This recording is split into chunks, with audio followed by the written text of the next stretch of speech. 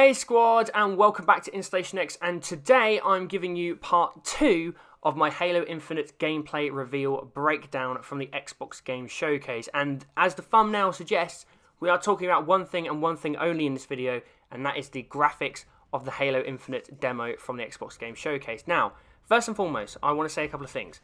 I haven't scripted this video. I decided not to script it because I wanted to try and give my raw, unedited just take on what we saw at the Xbox Game Showcase from Halo Infinite and kind of the reaction that there has been online, because I think some of it is fair criticism, but at the same time I think a lot of it is people being very anxious, being very tense. There's trolls, of course there's trolls, and I just want to kind of bring things back down a level, because that's how I like to do things here on InstallationX. I don't kind of get too emotional with things. I kind of look at the bigger picture, kind of see the facts, see the criticisms, the positives, and take everything together and kind of combine it.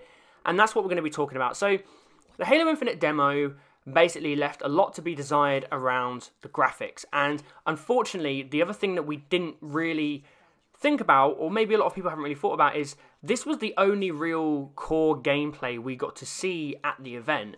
So really, this was the gameplay that was holding up the burden of showcasing what the Xbox Series X is really capable of. And it actually turns out that what we were seeing was not actually captured on a Series X, which I'm going to talk about in a second.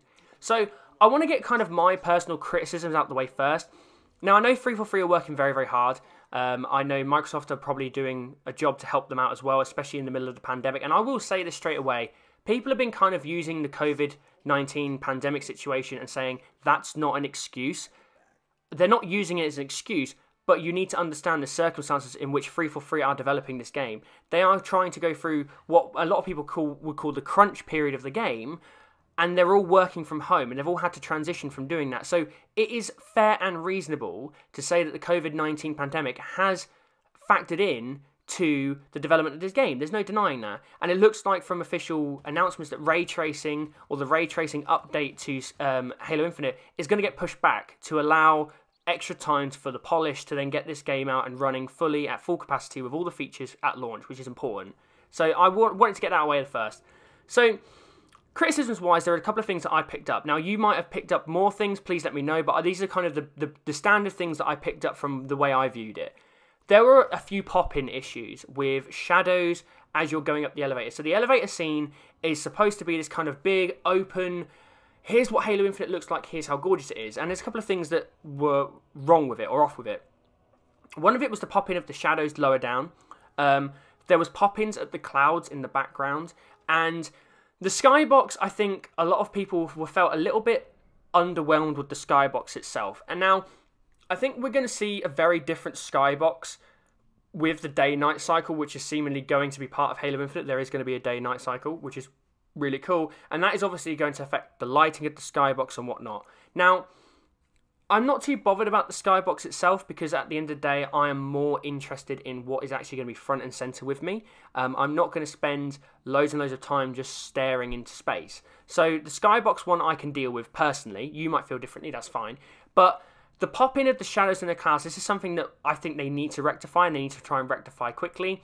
Because at the end of the day, this is something that we are being promised with the Series X is not going to happen. This is a feature of the past. You know, worlds aren't going to need to have load-ins. They're not going to have pop-ins. They're going to be generated consistently with the power of the SSD and the GPU and the CPU and all this kind of stuff.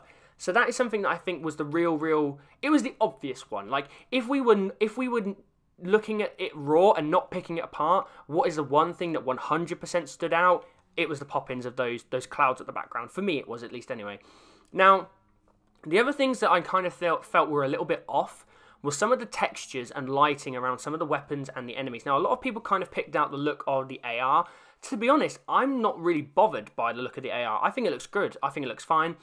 It's not super stylized and detailed like we've seen in the past, because that's the criticism that we've had of 343 in the past. And I feel like a lot of this is kind of, they're damned if they do, they're damned if they don't. If they go back to a more simplistic design, they're being criticised for not being realistic enough. But if they go too realistic, like they did in 4 and 5, people were shitting on them for being too realistic. It needs to go back to being classic. Now, I think there is still a little bit that needs to be polished out here. I think they still need to add a little bit of just general metallic feel to some of the weapons, a few scuffs. And if we look further down and later into the trailer, we can see that with the Mangler. Now, the Mangler we clearly see the textures and the scuffs and the little bit of rough edges around the Mangler, which I'm happy with. It's a simple design. It's got a bit of wear and tear. That I'm happy for that to be as a weapon. So hopefully these are things that we can that can be added in later on. And the other thing that I was kind of a bit weirded out by was the part where Chief goes into the structure with the Elite. When we get to see the Elite animation and style and design for the first time, that seemed a little bit flat. It didn't really pop as much as I was expecting it to.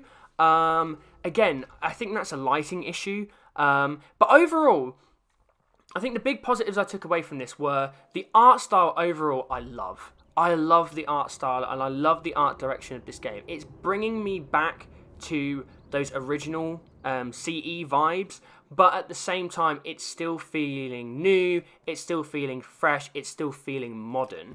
And I like that. I like that a lot. I think there's a lot of great shots in this demo. There's a lot of great things in this demo. I thought the wildlife was really, really cool. Even the kind of rodents and mammals that are scurrying around on the floor just as Chief kind of steps out of that pelican the first time before he goes and attacks the grunts.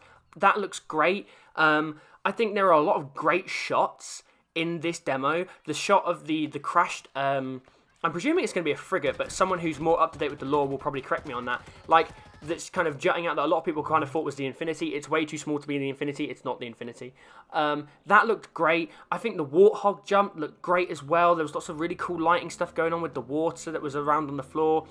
I think, overall, the character designs I'm happy with. Like, a lot of people have been going in on the Brute design. I don't have a problem with the Brute design. I think the Halo 3 Brute design was very different to the Halo 2 Brute design. Like, the Halo 2 Brute design was showing Brutes that were very hairy. Then all of a sudden you go into the Halo 3 Brute design, and the Brute design is much less hair, but they've got kind of like that weird mohawk going on, and the kind of gruffy stuff around it, and they're much more snarly. Then you go into Halo Reach, and the Brute design in Halo Reach, I think, absolutely sucked. It was, I think, the worst Brute design that there has been so far in Halo. And, by the way, Halo 2, Halo 3, and Halo Reach were all developed by Bungie, and they all changed the Brute design. So, I think I'm happy with where the Brutes are at. Now, a lot of people have been making the comparisons between the blur cutscenes of, like, Atriox and Pavium and Voridus, and comparing it to what we're seeing in-game, saying, what's happened here? It's been a massive regression. Can I please just remind people that the renders that you're seeing of Atriox and Pavium and Voridus in particular, they are blurred cutscenes. They are rendered CGI cutscenes. They're not native to the game. They do not run in game. Blur were brought in for Halo 2 and for Halo 2 Anniversary and Halo Wars 2 specifically for that reason. They were not running in game. They were completely rendered as CGI cutscenes.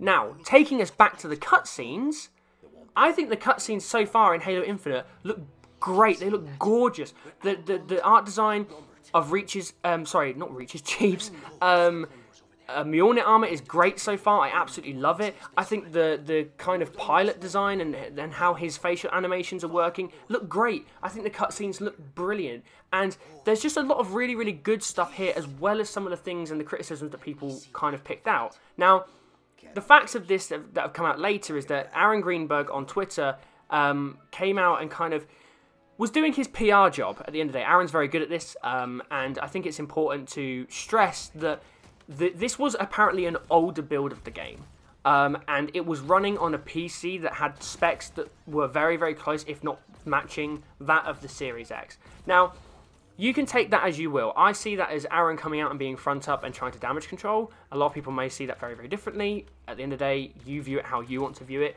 but that's how I viewed it. And if we're thinking about this as an older build of the game, there has been talk of it's a January build floating around, but I can't really fully verify that, so I wouldn't trust that information. But if this was going to be part of the E3 demo, the E3 demo was going to take place at least a month previous to what we see now. It's going to take place in the middle of June. If it's an older build, it could be even a month or two earlier when they're actually starting to put the show together, that build, that demo was submitted by 343 into the show. And at the end of the day, Microsoft would have had to have approved this demo. They would have had to say, yep, we're happy for you to run this demo as part of our show. So potentially, this build could have been made in, I don't know, June, May, April, maybe even later.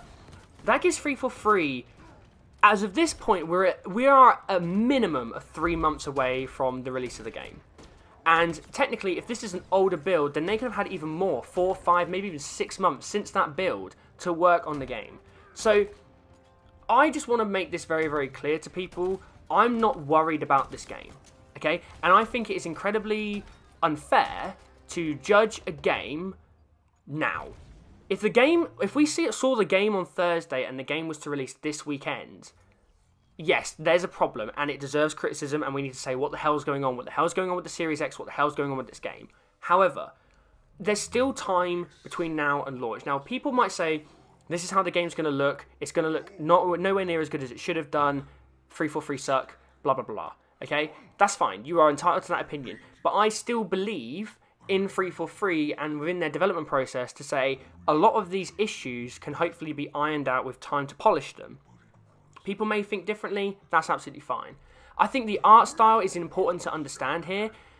A lot of people have been coming out and making the comparison between Sony's exclusives, those third-person action-adventure games that are very, very stylized and very realistic, okay? That's the approach that Sony and a lot of their first-party studios have taken, and that's absolutely fine. That's what they're very, very good at. But 343 have made a conscious decision here. They've decided to go back to more of a classic, original art style. We need time with the game to adjust to the differences between Halo 5 and Halo Infinite, right? At the end of the day, if you were to show someone who is not a fan of the original trilogy, who's never played any of the previous Halo games before, and you were to show them Halo 5 and Halo Infinite, yeah, Halo Infinite's going to look like it is a regression, okay? It looks like it's taking a step backwards. It's not really pushing the limits of next-gen.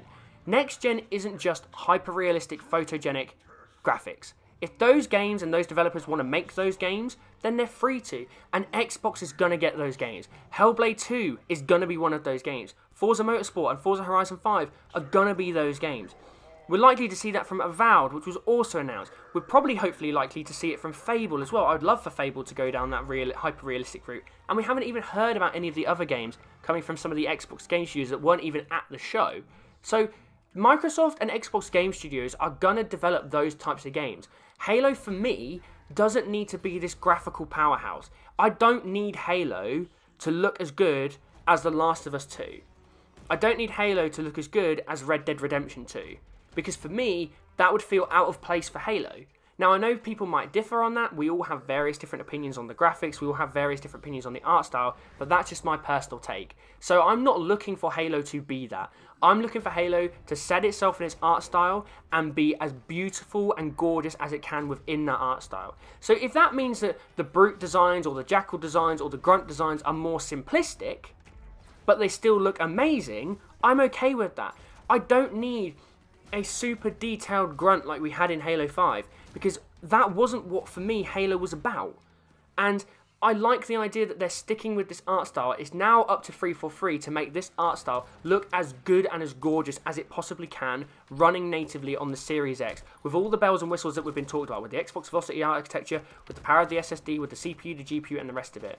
I think what also didn't help, and I think we need to address this as well, is Microsoft allowing this demo to come out in the state that it was, okay? It's clearly a work in progress, and that has been claimed by Aaron Greenberg. It's clearly still being developed, it's still being worked on to this very day, and it will be worked on day in, day out, week in, week out, until the launch of the game and the console. However, I think Microsoft do need to take a bit of responsibility and say, this could have been avoided. Instead, a lot of the talk on Twitter has been people arguing about the tiniest of details and the most low-res screenshots and screen grabs that people have taken. Instead, we're missing the whole point, which is what I addressed in part 1, of how awesome this gameplay was. The gameplay ran super, super smooth. It was so flawless. It looked brilliant. There were a few things here. The phantom animations didn't really work here, and they were a bit wonky. That's fine. But overall, the actual gameplay that we saw, how the game is going to feel and play for us when we have it in our hands with the controller, playing it on hopefully our nice fancy monitors and screens that can run this at 4K 60, this game is going to run brilliantly. And I'm going to say this, and I might take some flack for it, but at the end of the day, I do not play Halo for how Halo looks. There are much better games that look better than Halo. And there were games back in the day when CE, Halo 2, Halo 3 were out that looked way better than those games. If you would compare Modern Warfare 2 and Halo 3, which were kind of the two big shooters at the time, a lot of people would turn around and say Modern Warfare 2 looks a lot better because that was the direction that Call of Duty was going down. That was not the direction of Halo 3. That's absolutely fine, okay? At the end of the day, gameplay is king, and I'm going to say this for the entirety that I run InstallationX, which hopefully is for a very, very long time, and I will say it whether how small or how big I may ever get. Gameplay is king. I am playing Halo Infinite for how good the game will play, for the weapon sandbox, for the environment sandbox, for the enemy variants, for the story. That's what I'm playing Halo for. I'm not playing Halo for how gorgeous of a game this looks. If it's gorgeous and it looks great and the graphical fidelity is amazing, then for me, that's an added bonus. But at the end of the day, my Halo experience isn't going to be ruined by a low-res 1 millisecond screenshot of Craig the Brute. Like, that's not going to ruin Halo for me. As long as Craig the Brute is a really cool enemy to fight against, which he clearly is, because he looked great in the showcase. I can't believe I'm referring to him as Craig now. This is how mental this meme's become. But it's gameplay. As long as we're not seeing screen tearing and the graphics breaking down and the frame rate bombing and all this kind of stuff, which is going to affect the experience of the game, then for me, graphics come later. That can be worked on. So at the end of the day, that is just my thoughts and opinions on the graphics. If you agree or you disagree, please let me know in the comments. Obviously, keep it respectful with one another. I'm all about having a discussion, and at the end of the day, you can agree to disagree. That is absolutely fine. We don't have to prove everyone right all the time. Get it out in the way, have your piece, discuss about it, but at the end of the day, everyone here hopefully loves Halo, and we want what's best for Halo, and we want this game to launch in November and be an absolutely amazing game, which I still believe it will be. I would highly recommend, if you haven't done so already, to go back and watch the Xbox Game Showcase on Xbox's channel in the official 4K 60 stream. It makes things pop so much better on the 4K 60. I watched it here in my setup on my 1080p TV, which is, to be fair, is an old TV now. I'm upgrading to a monitor later on in the autumn. But I then re-watched it downstairs on my 4K TV, and boy, it popped way, way better on the 4K screen. It looks much better, much cleaner, much more colourful, so I'd highly recommend that. Well, squad, that pretty much sums up everything I've got to say about the Halo Infinite campaign demo. Hopefully we'll get more information very soon, which I will cover in full here at InstallationX. If you enjoyed the video, then please make sure you leave a like, head over to InstallationX and subscribe, and hit that bell for notifications for more Xbox content. And remember, I'm Sykes, and for more on Halo Infinite and all things Xbox, stay tuned to InstallationX. Bye, guys.